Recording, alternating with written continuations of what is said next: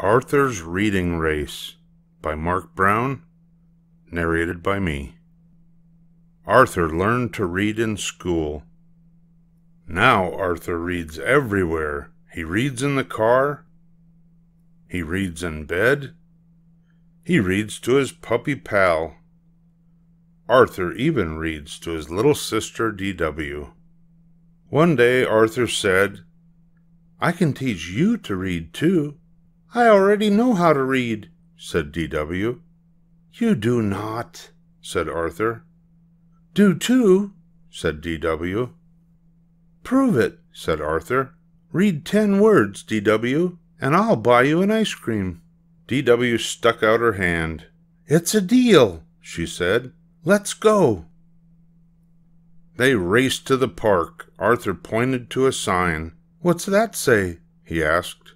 "Zoo," said D.W. "Easy as pie."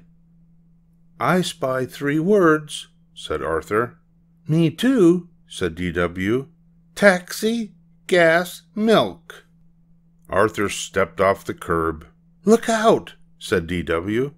"It says don't walk. You could get hit by a car." "All right, Miss Smarty Pants. What's that say?" asked Arthur. "Police," said D.W. "And you better keep off the grass or the police will get you." "Bank," said D.W. "I have a bank. I hide my money in it so you can't find it. Bank makes 8 words. "We're almost home," said Arthur. "Too bad you only read 8 words. No ice cream for you today."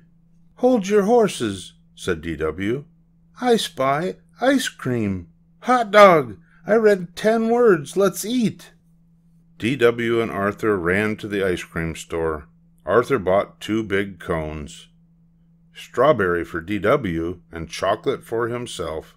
"Yummy," said D.W. Arthur sat down. "Sit down with me," said Arthur, "and I'll read you my book." "No," said D.W. "I'll read you the book." Arthur shook his head. "I don't think so," he said. "There are too many words that you don't know."